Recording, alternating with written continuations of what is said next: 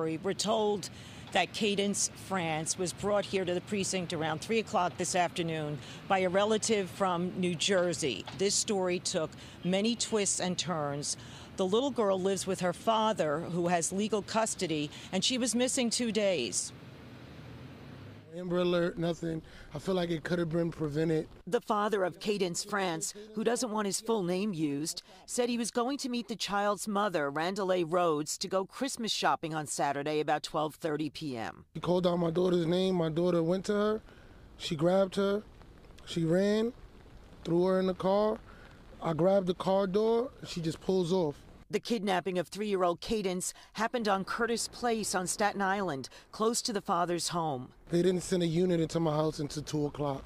So it's an hour and a half later? An hour and a half later. It's so much red tape that the cops got to go through when it's like a domestic situation that the laws have to change. Cadence France's father said Rhodes had also taken the girl 2 years ago when he was living in Newark. The child was later found in Massachusetts. Most neighbors on Curtis Place didn't know about the kidnapping. I saw yesterday there was some officers there. Cadence's father believed the mother would head to Virginia, where her other children live with a different father. Virginia State Police even put out a bulletin, believing the child was in extreme danger. He said he tried to keep in touch with Randall Rhodes for his daughter's sake. I grew up without a mom, and I know mothers are important, so I try to keep that active as much in her life.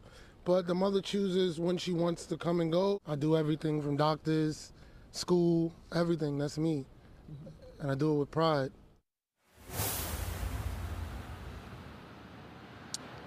Now, a police source told us that the father was finally able to convince the mom to bring Cadence to a relative in New Jersey, and then that woman brought the child safely back to Staten Island. One other note, the blue Honda Accord that was involved in the kidnapping has been found abandoned in Virginia Beach, and there's still no sign of the mother. Reporting live from Staten Island, I'm Mary Murphy, Pix 11 News. Back to you in the studio. Thank you, Mary.